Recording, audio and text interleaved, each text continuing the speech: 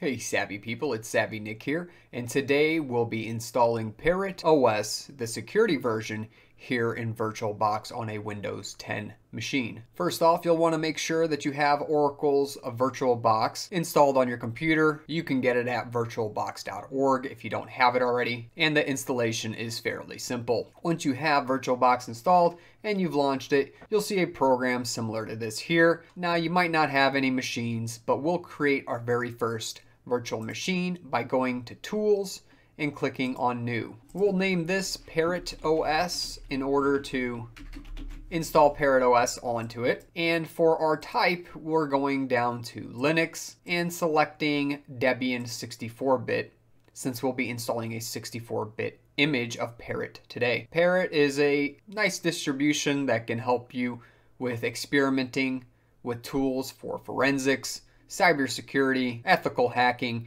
and much more. It's a fairly popular distribution amongst security experts and enthusiasts, up there with the ranks of Kali Linux. And after you finish setting this up, you can hit Next. Here we're asked how much memory do we want to allocate to our virtual machine. I'll allocate 8 gigs here, but you can allocate whatever you need to. Try making sure it's over 2 gigs for this Linux distribution, and don't go in the red zone or else you'll starve your own PC of memory. After you have this, you can hit Next. Now we're being asked what we want to do about creating our virtual disk.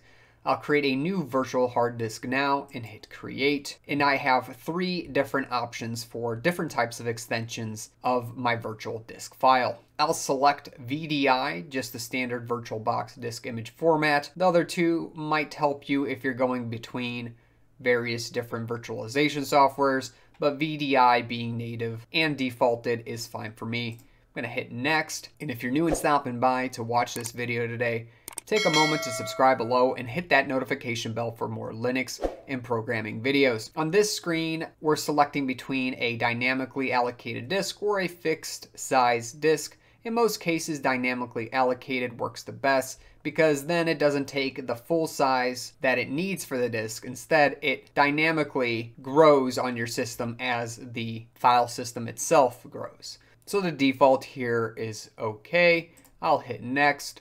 Now we get to set a size for this disk. I'm going to set at least 32 gigs. I like setting 64 gigs. I've had issues with Debian-based distributions like Parrot. Whenever I go under 32 gigs, it doesn't install properly. So today I'm going with 64 gigs. Don't worry about this taking up a full 64 gigs right away. This is really just the max limit since we defined this disk as dynamically allocated. Following that, we'll hit the Create button, which will create our new virtual machine, and we can see now that it's populated on the left-hand side. Before going into settings, we'll take a moment to download Parrot OS from their website, and if you go to parrotsec.org, I'll put a link in the description below, you'll be welcomed to the website for Parrot OS, and we're looking for the download section up top. We'll click on download, and let's go through the various different versions here available for download. And if you went ahead and made it this far, please smash that like button for me. It really does help me out. The options here are the Parrot Home Mate Desktop Edition, and we also have the KDE Edition as well. If you don't know the differences between these types of desktop environments, make sure to look it up for yourself so you know which one you like the most. By default, Mate is the one that Parrot supplies. And if we look below here, we see another version of Parrot, which is the security version. And this is actually the one that we're most interested in, since it comes with the security tools pre-built and available on this edition of Parrot OS. You also have the KDE security version and 2 home and security OVA files. So what these OVA files are is you can actually directly download these and directly import either of these 2 files inside your VirtualBox software, and it will actually pull in a virtual machine right away. But we're going to actually create and install that virtual machine ourselves. So I'm going with the default Mate ISO here, the security version. I'll click on the direct download and my download will begin. Back in the VirtualBox and with the virtual machine selected that we've just created for Parrot OS, I'll right click and go to settings, or you can go to the top and click settings as well, whichever way is easier for you. and we need to change a couple of the settings around in order to have Parrot OS run successfully here. The first thing, I'll check and make sure that we have a type of Linux platform and a version of Debian 64-bit selected. And then we'll go over to System, where we can change and check this box that says Enable EFI. It says it's for special OSs only, but most systems nowadays actually run with EFI-based BIOS. So in order to emulate newer computers with newer firmware for BIOS, we need this box selected so it emulates EFI. I like to also deselect the floppy disk right here and move my order around. You don't necessarily have to do this, but there's no reason for the floppy to work if you're not going to ever use it. In the processor tab, I like having 2 cores for my CPU. You can select however many you want. As you can tell, I can select up to 16 cores, but you want to avoid the red zone because you might starve your own system of processing power. And again, this is really a representation of cores, not CPUs. Select a value that makes sense for you. In the display, I won't really change anything up. The next place I want to go to is the storage, where I'll click on this empty optical disk here, and there's currently no disk image file selected. So what I want to do is go to the right-hand side and then click on Choose a Disk File. In this dialog, for the virtual optical disk file, we're searching for the image that we just got downloading from the Parrot OS website. So we can see here in my downloads, I have Parrot Security, the 4.10 version for the AMD 64-bit architecture available. I'll click on that to select it, and I'll hit open. That will load this image file into the emulated optical disk, and now I can move on to some of the other settings. I like turning audio off, so I disable the audio. And finally, in the user interface, I usually like to turn off the show in full screen or seamless, and then I hit OK. At this point, we've set up our virtual machine and we're ready to install Parrot OS onto it. We can start the virtual machine by going up top and hitting start. You might get this screen if you've used VirtualBox before. Make sure to go through the list and actually select Parrot Security 4.10 if you're getting this, and then you can hit the start button. If things start up right, you'll see a few options just like they're labeled here. We have various different things to select, but what we want is the very first option, which is the live image. Let's press enter and get inside Parrot OS, and let's start loading Parrot OS. All right, once the live environment has loaded up, you'll have some icons on the main screen, and we want to go to the install Parrot icon, double click on that, and let things load up. Here we'll be going through the install for Parrot OS. So the very first thing we're asked is, what type of language do we want to run the installer with? American English by default is fine for me. I'll hit next. Next, set your time zone accordingly. My region is in America and the zone for New York is great. You also have options to set the system language and the various different number, date, locales available. Mine's American English, so the default works as well. If you need to change any of those, you can go to the change button, click that, and change it over to your proper language. Then I'll hit next once I have those set, and here we put in our default keyboard layout. What's been detected for me is the English US default keyboard. If I just type something in like QWERTY and I get it out, I know that I have the proper keyboard selected because what I'm typing in is what I'm getting out.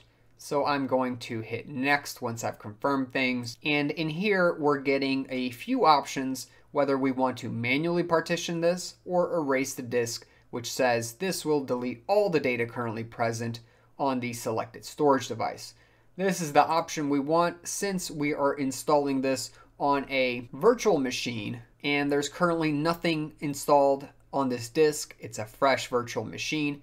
There won't be any problems here. And the other thing I see here is this EFI, which is a good signification that our system is of an EFI based BIOS firmware, which is great because then we get to emulate the newer EFI based BIOS. In the selected storage device, we only have one available, or really there only should be one available, and it says it's the VBox hard disk which is the 64 gigabytes that we allocated before. You can select if you want some swap or not.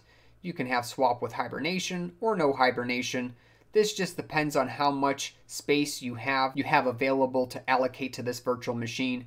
If you do want swap, you can select it and it will automatically make a suggestion for how much swap to make. If you choose without hibernation, it will actually allocate a little bit less.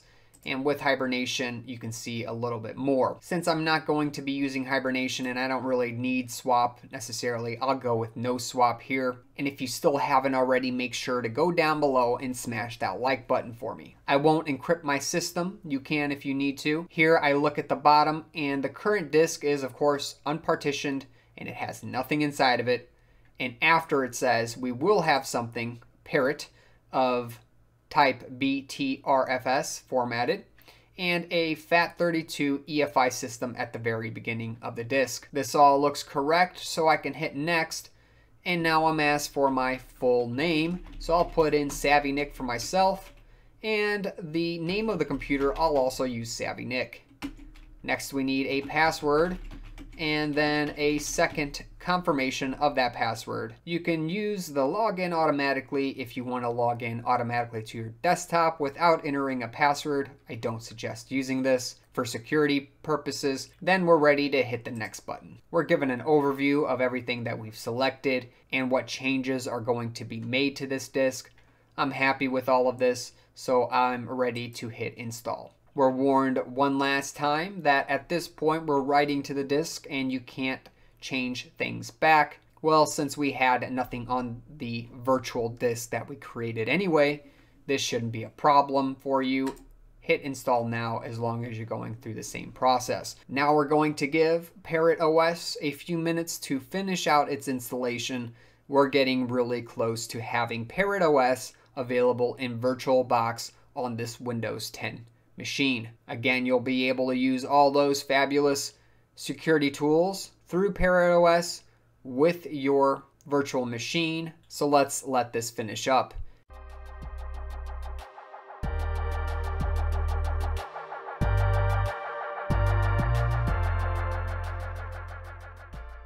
Alright, and after it gets to the all done page, we're ready to restart now. It looks like everything's successfully installed. We can go down to the done button and hit that. Give it a few moments and you'll get this screen that says remove the live medium, close the tray if any, and press enter to continue. This is where you would normally remove your USB or a disk outside of your physical machine. We don't have one here. Parrot OS will take care of this for us if we just press enter. Give it a few moments and you might actually get an error like we did right here. No big deal. Just hit OK and your machine will shut down and you'll be able to run Parrot OS again. Lately on some of these newer versions of VirtualBox, there's been this erroneous error that keeps showing up, but it allows you to function just fine the next time you start things up. And I'll stop the countdown here by hitting the down arrow and back up. We have a few selections here and we'll go with the first highlighted option, Parrot New Linux, and grub and press enter so things load up real quick. And now we're being welcomed by the greeter. Go ahead and type your password in for the user and give it a moment to start things up. And if you went ahead and made it this far, you've successfully installed Parrot OS inside of VirtualBox on a new virtual machine that you created, which exists in a Windows 10 host. I know that's a mouthful, but this is great. You are well on your way to being able to use Parrot OS now. Do you want to check for updates? One of the first questions you're asked. You might want to. For now, I'll hold off.